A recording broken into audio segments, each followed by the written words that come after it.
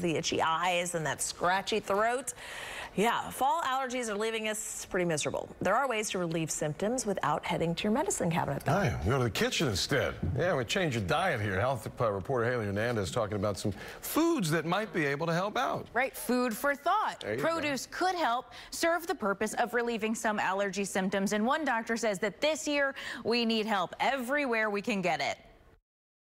Mold, pollen, and ragweed here to stay indefinitely. It's going to be pretty severe this year here in Texas because of a lot of the things that have happened with all the rainfall and water. Definitely eat your vegetables. That's right. For all the fall sniffling, sneezing, and itchiness, Dr. Shah from the American Sinus Institute says to eat vegetables.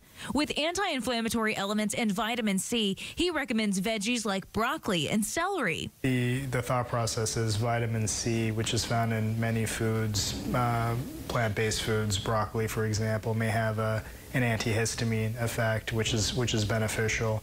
And then vitamin A, found in carrots, for example, can just directly enhance the immune system. In addition to carrots, onions and garlic can help in a similar way.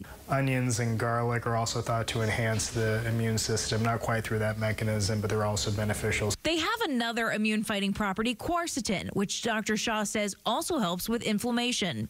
And vitamin A foods are thought to improve allergies since some studies show people with low vitamin A are more likely to have asthma and allergies.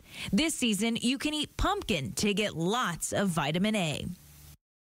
Yeah, and you see how nature gives the foods during the seasons that we need them most.